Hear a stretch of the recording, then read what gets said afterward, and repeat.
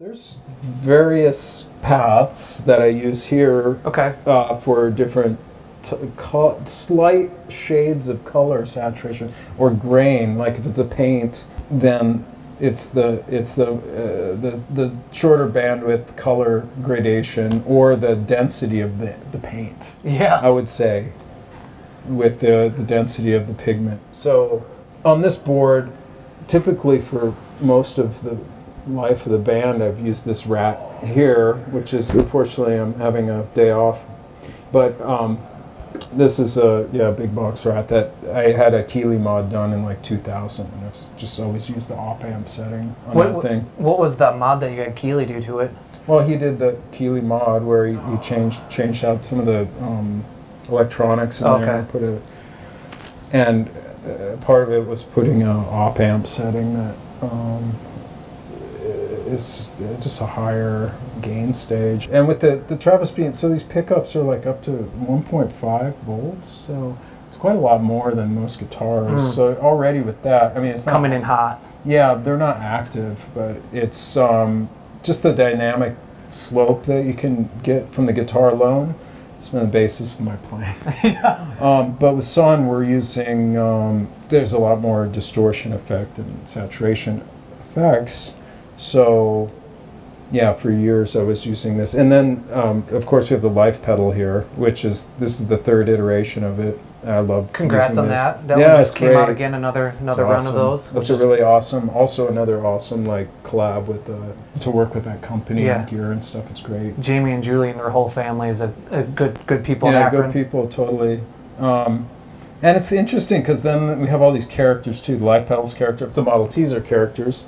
The older ones, the first generation, the Super T here, you know, they all have stories too. This one was purchased from Eddie Van Halen's studio. Oh wow! We have two that we bought from there. There's different stories behind the amps. The Buddhas. Those two. Yeah. So there's a lot of characters there. So the metaphor you were talking about the band being bigger. Yeah, I mean, it's Greg and I playing duo guitar, but there's a lot of different spirits in the air there. And then I use a Swiss Things, also from Earthquaker, just as for two effect loops that I engage from time to time. And one is goes to his Fuzzmaster, this Cornish G2, and the Black Ash. Maybe they're not all on at the same time, but if I want to change that, that density of the pigment, you know, so to say, are the ones that echo and line goes to a 201, which I love a collection of these. This one's from Ryan Rapper, our beloved guitar tech. And then I also work a lot with the French company Otto machine. So this is a BAM. It's the reverb. I just got turned on to those via Matt Mitchell from Pussifer. He had a couple of those in his rig, and that was They're really cool. Yeah, they're really diverse. They seem really interactive too. I was one of the first people who played guitar to use them. I'm friends with Dennis Cajou. I live in Paris. That's where his shop is and stuff. So he was. I learned about these from Mika Vainio from Pansonic, and he had learned about them from Sleazy from Throbbing Gristle. So the lineage of these came to the guitar later. It was mainly like electronic artists using these, but it's great. Analog circuit, digital control. So and then on the Rat, is that, I'm sure, based around the legendary 308 chip that on the life pedal. Yeah. Okay, the life pedal. But that one too. Rat, yeah. Okay. And I don't remember exactly what the Keeley mod is, but I knew several of the caps were changed. He basically changed out the shittier components, at the time. But I'm not as, Greg's really knowledgeable about all the components of this, of Rats. I haven't really gone in that much with this. More just like, what is the result for me? So. And before we move on to Greg's setup, what is the gray box here in between your tuner and the life pedal? Oh, that's an Archer. It's it's a clone. Yeah, clone. of the silver clone. And then these two SVT stacks, how are they getting used? Okay, so those are also in the guitar chain. It's not exactly biamping, but of course you have a very different power structure, which I guess fills out the low end a little bit more, but actually it's a bit more of this like brutal sounding. Probably a nod to our like fascination with death metal and stuff. Yeah. A bit more, but actually these stacks, one of these is a spare. Okay.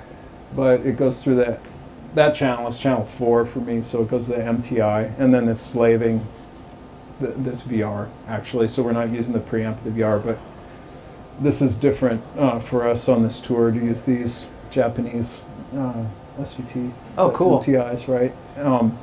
But the VRs are something I've used a lot. I mean, we have in Europe, we own a lot of vintage SVTs in the band community. Yeah.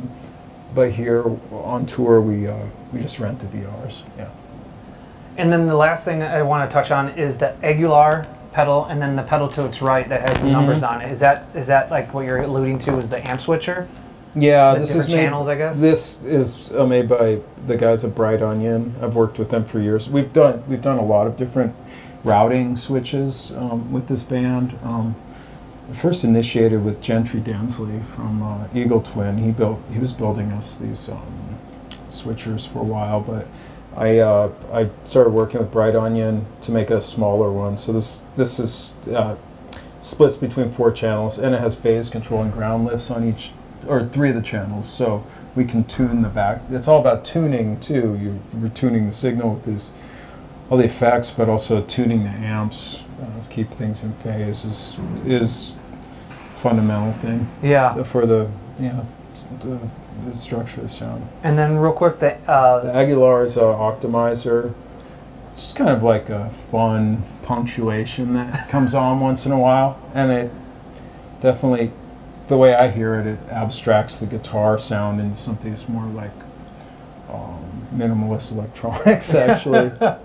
But it's fun to kick it in sometimes. It's not a main component for me, the way I use it. It's more like a punctuation at times.